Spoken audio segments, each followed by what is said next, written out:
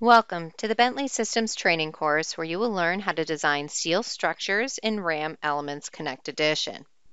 In this video, we're going to be focusing on performing the optimization, which will include the process of specifying your optimization criteria, changing your sections, and then completing your workflow to a finished design in RAM Elements. We will now turn our attention to our sample model in RAM Elements. As you can see on your screen, the analysis has already been performed and so has the design, which are two necessary steps to perform before invoking an optimization. Now, before we optimize this structure, we're first going to view some information and get familiar with how RAM Elements will perform this task. In the ribbon, I'm going to select the View tab, and then I'm going to color code the model based on the description that was assigned to each member. To do that, I can go to the Properties pull-down menu, select the description area, and I'm going to go to a wireframe view.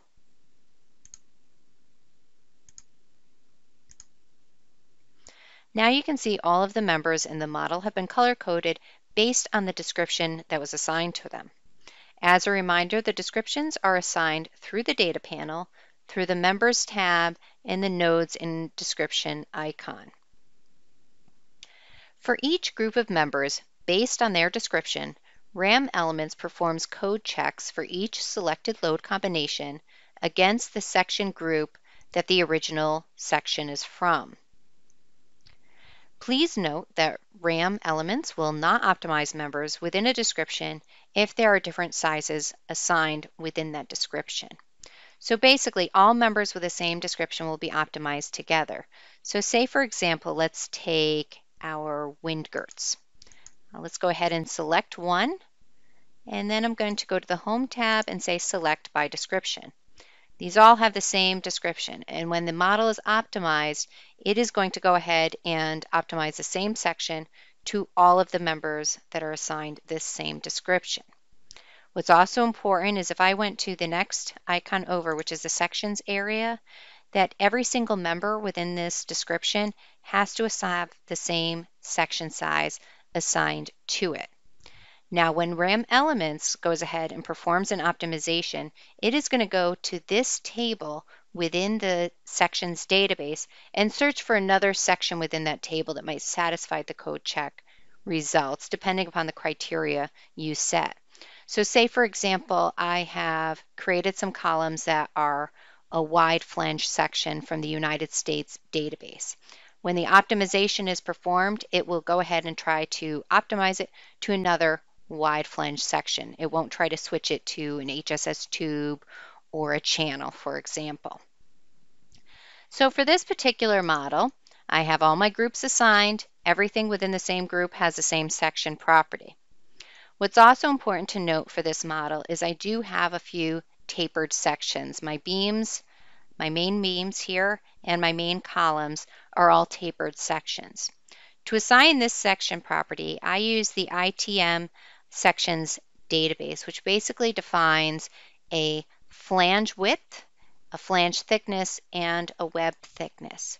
To define the parameters for the taper, we use the D0 and the DL parameters. So what's important to note is that when an optimization is performed, it'll go through the sections database, but it won't optimize on the D0 and the DL parameters. Those will stay as they are. Now at this point, I think we're ready to go ahead and start the optimization. We are going to perform our optimization on the entire model. So I'm going to come up here and I'm going to just say Select All. And you can see my entire model selected. Then to start the optimization process, I'm going to go to the Process tab in the ribbon and click on the Optimize Model icon. Now before I perform the optimization, I need to set up some parameters both for strength and deflection requirements. Before I do that, I have this option up here to optimize the entire model or just check it. So if I selected the optimized model, basically it would take every group in the model and try to perform an optimization on it, which means it could try to optimize members that passed and members that failed. If I selected the check option, that will only take the members that failed the initial code check and try to optimize those. So basically it'll bring you to a point where you're just going to get members that are larger than what you originally selected instead of smaller. You can also choose whether or not you would like to include deflections in your optimization process. So let's start with our strength information. We're going to go ahead and tell the program to optimize every single member in the model. So I'm going to keep all of these selected. And then we're going to have to tell it which load combinations to use. I'm going to come over here and say select all design load combinations. And again, these are being used just to check the strength of the members. The next thing I'm going to do is I'm going to enter a strength or a stress ratio limit, and I'm going to enter my limit as 0.95. Now, setting the stress ratio limit parameter to something less than 1.0 for optimization will direct RAM elements to select members with some additional capacity with respect to the steel design. This builds in a margin of additional strength in the structure that allows it to tolerate the inevitable redistribution of loads that occurs when members' stiffnesses change. The resulting design will be less sensitive to subtle shifts in load, and an acceptable design may be found with fewer design iterations. So we'll go ahead and specify that as 0.95.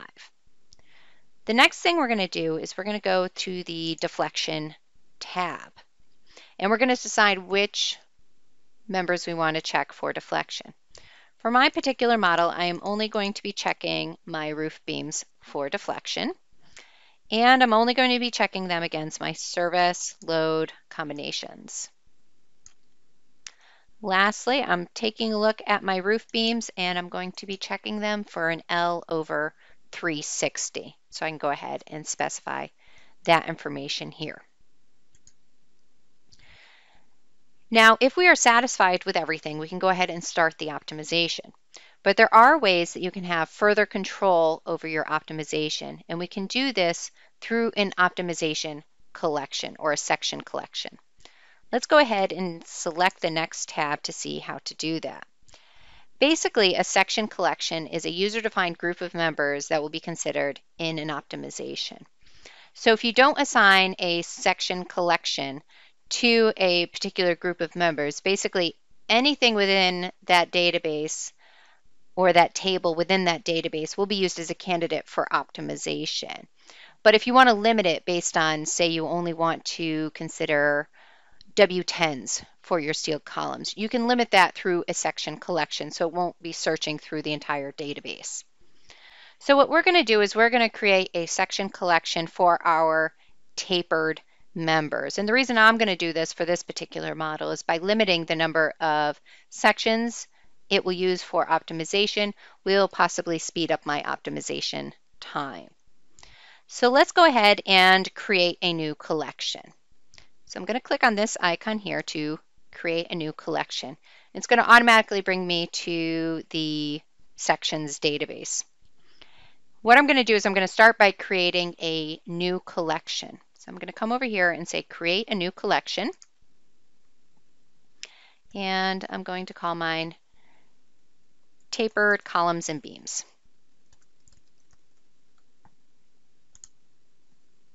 Once you've identified the collection that you want to customize, then we're going to go ahead and select the different items that we want added. So we can grab anything within the United States database or any other database, including a custom database that we want. So I'm going to come to the ITM section group or section table, which is where my initial sections are from. Then I'm going to identify all of the sections I want to grab. I'm going to grab some of these 8-inch ones. So I'm going to go with all of the 8-inch by 1/2. I'm going to grab them and I'm going to move them over to my section set. And then I'm also going to grab some of the 10-inch ones.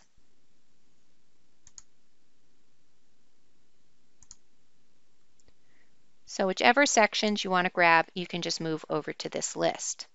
Now, when RAM Elements performs the optimization, what it's going to do is it's basically going to start at the top of this list and work its way down. And then it will stop once it finds a section that works for the code check that it's performing on that group.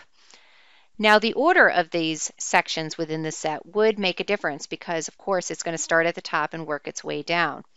So you can control the order by clicking the up and down arrows. For other types of sections, such as wide flange, you can also sort them based on weight or based on area or moment of inertia to, say, order your sections from the least weight on up to heavier sections. If you're happy with your section collection, we'll go ahead and click the Close button, and you can see now it's available over here. So what I'm going to do is I'm going to assign this section collection to my beams and columns. So let's highlight my beam and say I want to move this collection over. So I'm going to say assign that section to the selected description. I'm going to do the same thing for my columns. Now at this point, if I don't want to create any more section collections, I'm ready to start my optimization. So we'll go ahead and click OK, and now the optimization is beginning.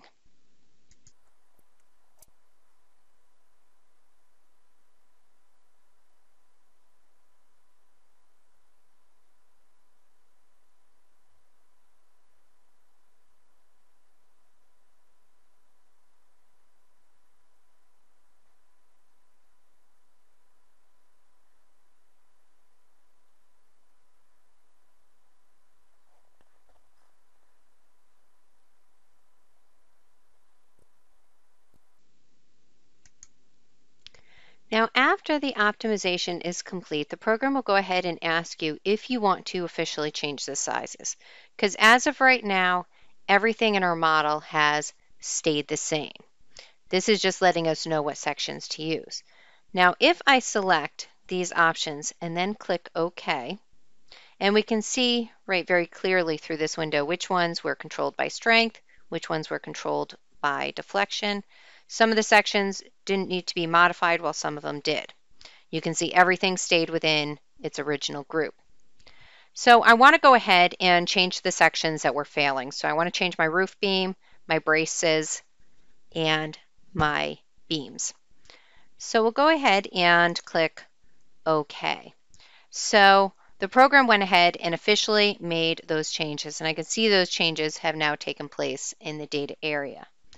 What we're going to also notice is if I go to my Process tab, my Design All and my Optimize Model icons are now grayed out. Now, if any sections are replaced as a result of the optimization, the analysis results will be lost. Since RAM Elements performs a finite element analysis, the model does have to be reanalyzed anytime the stiffness or the weight of the model is modified. So let's go ahead and complete our design. So we're going to start by reperforming an analysis using the same exact parameters we had previously used.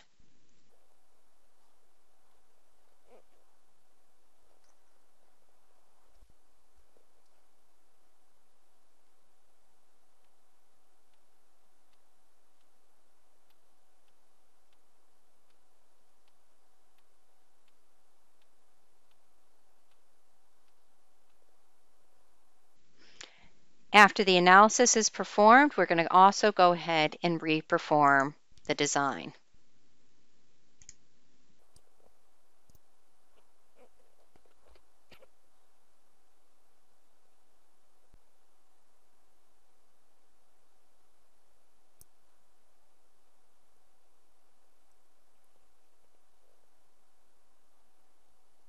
Now that the design is complete, we have one more step in our workflow.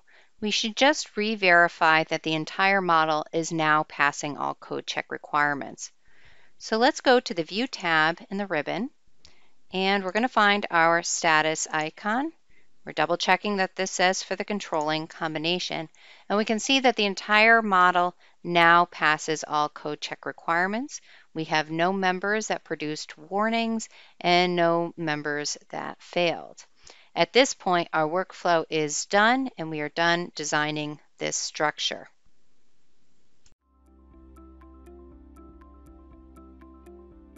If you found this video helpful, please give it a like. If you want to see more such series, consider subscribing to our channel. Thank you, and see you next time.